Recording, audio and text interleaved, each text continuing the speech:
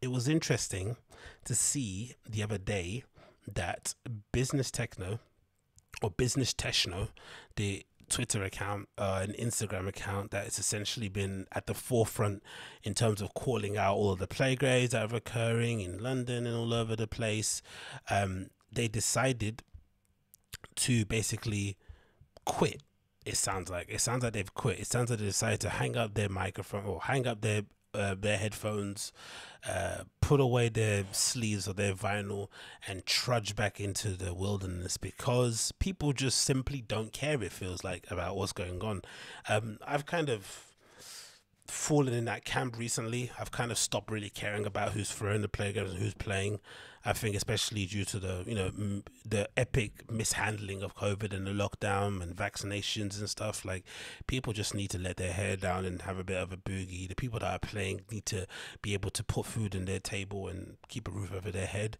And I just don't think I'm in any position to tell people how they should go about making money, right? I just don't think that should be my position. I also don't think I should be in any position to tell people what they should and shouldn't be doing, especially when you don't have any light at the end of the tunnel to tell you how you will or when you will get back to doing that thing. You're being, you're essentially having to ask permission from the government to allow you to go back outdoors and live your life, which is not something that I kind of vibe with whatsoever, especially considering what we know about the virus now. When it was this time last year, fair enough, everyone was scared, you know what was going on. But considering the developments that we have now with the vaccine and the way things are going in certain sectors, it just seems like keeping ourselves permanently locked down forever until everyone's vaccinated isn't the best way to go about things. There needs to be some sort of middle ground in this respect. That's not happening, so of course people are going to freak out and they're just going to do what they want to do just to kind of let their hair down and enjoy themselves. And that's what we're basically seeing COVID now. Of course, the exploitive nature of it, the fact that people are leaving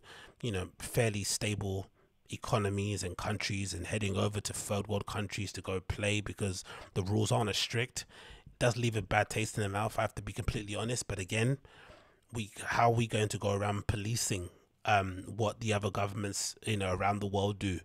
To me, it sounds a little bit similar to what the things that people are fighting against about British British imperialism, right? Going abroad to other countries and basically telling them how to run their countries. Same with what America do in various places across the Middle East. And this is what we're kind of doing on the internet, right? Telling these countries that have some very complex politics that we're not very familiar with because we're obviously over here, and telling them how to police and do whatever they're going to do. It just doesn't make any sense to me long term. It's not very productive overall. And again, people just don't give a shit. So if that's the case, that's the case. But I think Business Techno have sort of felt it, and they kind of felt like they're shouting into the void, and they put out this statement, this comunicado oficial, which is jokes because this is something that you'd see usually football clubs implementing when they're announcing a transfer or the sacking of a manager. So it's quite hilarious that they're taking this approach to it. But again, it's interesting considering how everything's changed in the last year or so. If this wouldn't have happened in September because everyone was like frothing at the mouth to point out people that were playing in places being a whole monitor and telling and everyone in it. But now things have changed and everyone's kind of feeling a little bit worried and nervous about getting back on the or worried and nervous about when they will get back on the dance floor, and also annoyed at how their countries have dealt with things. People are a little bit more forgiving as to who's going. And also, you have to be completely honest, the people that are playing these playgrounds now aren't the big glitzy business techno people anymore. It's your regular people. It's your people in the middle tiers, right? People in maybe the upper lower tiers who are now playing these events because guess what? They don't have any coins, mate. I'm sure in certain countries, marking yourself down as a freelance DJ doesn't necessarily guarantee you any support from the government or support that's actually going to make any meaningful change. So in order to keep a roof over their heads and ensure they have the ability to return to DJing when things open up again, they're able to take these very sketchy deals playing in places like Tanzania, Ukraine, and parts of Mexico, Colombia and shit. And it's just, it is what it is. So it continues here. This is from Business Techno official Twitter page, Comunicado Oficial Press.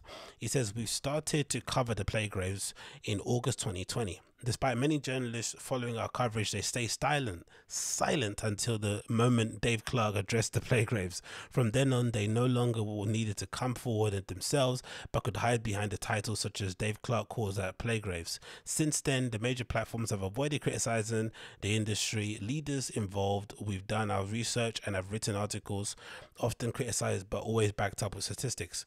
We expected that the open letter would get a fraction of attention. Would not get a fraction of it. Repeat that again. We expected that the open letter would not get a fraction of attention funny memes get. Resident advisor Mixed Mag DJ Mag ignored it completely. Was it tone, or is it because they do not care at all for the Black Lives at stake despite their pledge last year? It's not necessarily a Black Lives thing. I think the whole Black Lives Matter situation after the untimely passing of George Floyd was a bit performative again. I don't see I don't see how that situation had anything to do with dance music. It was very odd that sort of kind of got conflated, but I guess it was a conversation about representation, about whatever else could be, but it was a little bit odd. But fair enough, they tried to do something there. It didn't really work. And in general, people just don't give a shit. I think this is what we've basically seen. Everyone that put up little black squares on their profile page when George Floyd died, let's go back to those people and ask them what they've done for the quote-unquote black community. They've not done jack shit because they don't really give a shit. It was performative, it touched everyone's heartstrings at the time, and they decided to do it. The fact of Mixed Mag and Resident Advisor not covering the Playgraves is not surprising too. As I mentioned in a few other shows prior, most of the big people that are playing these Playgraves are all under the same, I'm going to say booking agency, I forgot what it was, whatever the one that Peggy Goo signed to. There's loads of other big DJs that are on there that all played Playgraves. So these same people are also the ones that play their streaming events for whatever platform it is, Mixed Mag or DJ Mag or Resident Advisor. They're also the same people who are married and kind of connected up with certain sponsors. So they would never ever going to call out the very same people who end up paying their wages. It wasn't going to happen. That was always off the table. So it was interesting, I was observing from the outside in, to see if they would then call out the people who are a bit unattached, the ones that are signed maybe to independent booking agencies and stuff. Would they would say anything? And they didn't. Admirably enough, right? They just kind of decided to play neutral and kind of, you know, cover their eyes and ears as it was going on, in the same way that when the Peggy Goo and Daniel Wang situation was going on, no real major electronic dance music, you know, platform covered it in that regard too, because they're in bed with their certain sponsors and management and representation. It doesn't make any sense for them to get involved. So it continues. Our work is based on a simple idea: helping music journalists by offering the facts about the much clear topics so they can easily write about them. This is a little bit what you call it? What's that word called? This is a little bit self-absorbed, isn't it? We're here to give you information. It's like, all right, jog on a little bit. You're just uploading pictures of people partying, mate. Relax. So it continues here. The biggest demographic following us are non-POC journalists. Many of them used our work to write their stories, thereby making some money. This is alright if we are credited. Bruv, whoever runs this page is a fucking weapon. Over time, we came to realize, however, that no matter how much work we put into this project, selflessly put in this project, the big platforms just don't care and will stay silent when their favorite DJs are out there in the center of controversy. For them, facts don't seem to matter at all. Without the help of our great community who actually cares about the Black lives at stake, our recent open letter would have gotten the same attention.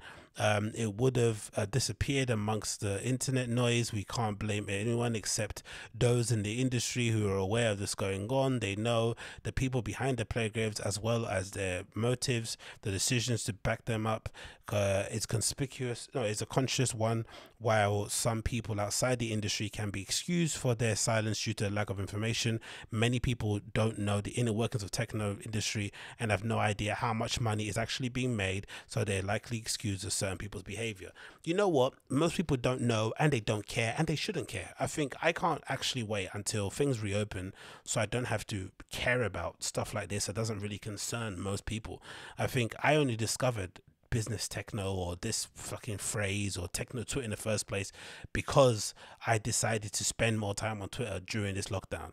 Most of the time I was outdoors partying, putting on raves, DJing myself, you know, doing stuff. So it kind of avoids you having to listen to all this noise, because at the end of the day, most of this stuff I've said previously could be addressed and could be sorted out by people actually putting their money where their mouth is and actually putting on their own events, backing themselves and kind of trying to be a part of the process to fix things, as opposed to just sitting there pointing fingers. That doesn't necessarily work, because if you try and call these people out and try and shame them, they don't respond. If you try and if you try and kind of appeal to their charity or better nature, they don't respond either. They clearly don't give a shit. They're living their lives, doing whatever they want to do, playing the same festivals and same places, same lineups, running up the same bills, polluting the oceans, flying private everywhere they go, but then picking up flipping, debris and litter on the flipping beach and hissing at the camera.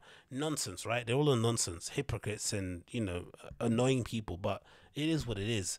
I think you need to be able to carve a whole different scene away from those guys. It doesn't really involve them, and do it, or get involved in the industry, in the system itself, and try and fix it from the outside in. But this standing from the outside wagging your finger just doesn't necessarily seem to work. So far, we've not seen it work. It continues. When our posts are about racism and white supremacy, we often get completely ignored, as seen with the recent by racism post addressing the RNS record situation, or we get angry reactions. These reactions, majorly written by white men, are mostly dismissive and gaslighting the victims of racism, with comments like he didn't mean it, or he'd need to have a debate about how words could be misinterpreted in different languages, which is true. I'll not be honest. The gaslighting and what was that thing called? And the latent racism is obviously there in the scene, but everyone knew this existed prior to. This shouldn't be a shock and surprise. Again, it's about building and creating safe havens for ourselves, and if we can do it, fair enough. If we can't do it, fair enough. But I think this always existed. Personally, I don't think this is a whole huge surprise. It says here, maybe it's just doing it completely wrong. Do facts not matter if one favorite DJ is involved? Are the people right when they accuse us of cop behavior? Yep, you're definitely cops, definitely the feds. It says here, are we really the council account that tries to put these very fine people who have no other intentions than sharing good vibes out of business with a single post? Obviously not. Should we give these people more years to understand how they harm black lives? I don't understand the black lives thing. What's harming?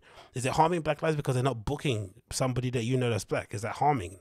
This is an insane statement. I get what they mean. I get the gist of it, right? It is cop behavior to be telling people how they should go about, supporting themselves during a global pandemic.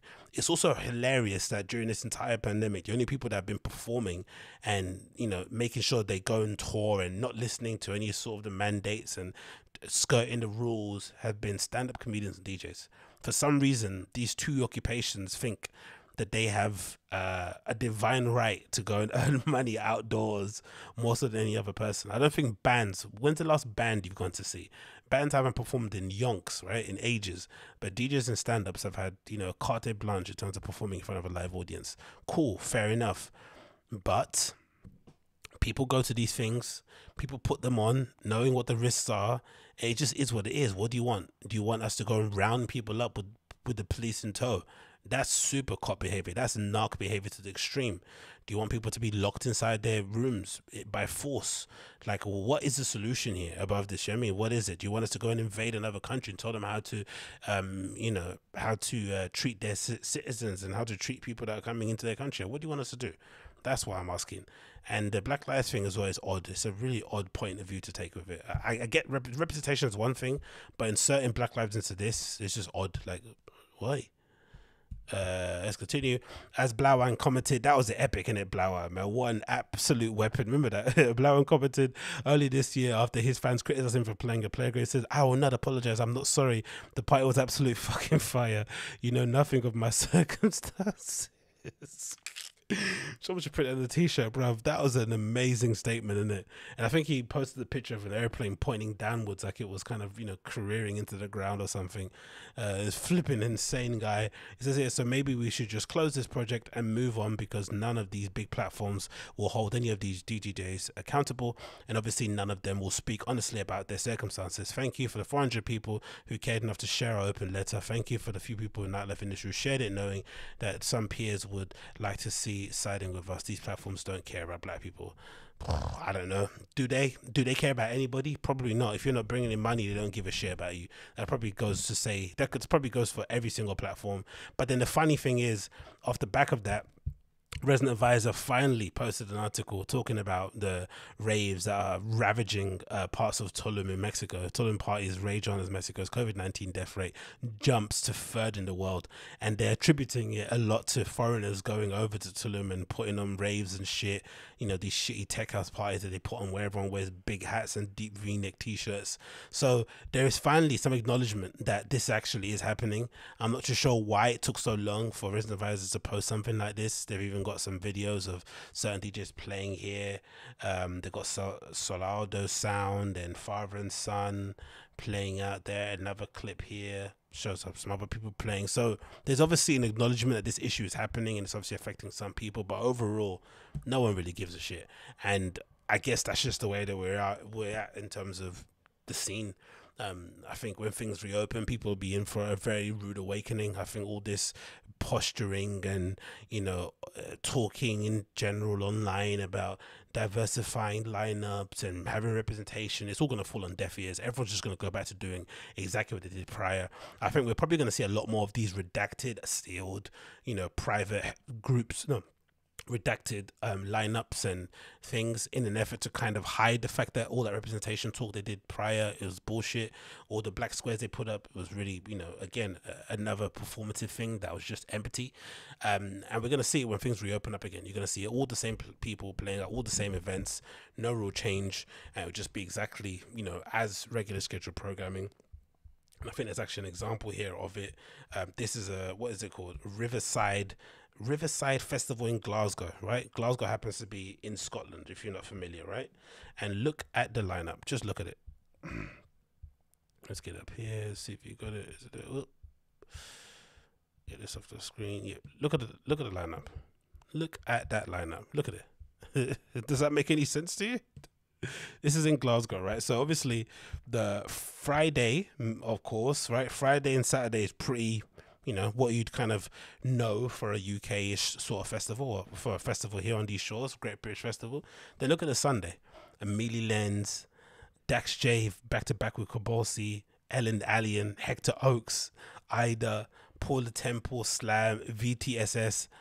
Come on, like, why are all these people from Berlin flying over to play a set that you would maybe see in, you know, Grease Mueller or something? Does that make any sense? And again, it's just the same old faces. You see here, Disclosure even, Cormac again, he's obviously from, you know, he's from Ireland, isn't it, right? But he lives in over there. It's just the same old faces, the same old people playing the same old things. Nothing really changes. All those empty promises fall on deaf ears when the money is involved. But yeah, that's where we're at, man. That's where we're at. I think that might be a good place to end it. Nice and optimistic for the future. Things don't change, man. Things just always stay the same. Nothing really changes really in that regard. It all just stays, unfortunately, somewhere near